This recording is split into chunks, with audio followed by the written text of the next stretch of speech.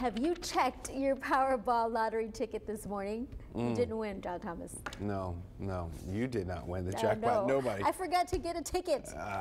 See, I was a man of my word yesterday when I said it. But okay, you do. But here's the deal. Nobody won once again. Like, it's just that cycle that keeps repeating. But someone in Texas did win $2 million, not shabby. That ticket, yeah, it was purchased in Spring, which is just north of Houston. Matched everything except for that mega ball. Lucky him or her. Did they say? No, it did not. The jackpot for Wednesday's drawing is at an estimated $1 billion. And Carly, you were right. Yesterday she said no one's going to win. Not here. Yes, soothsayer. What's up with that? How did you know?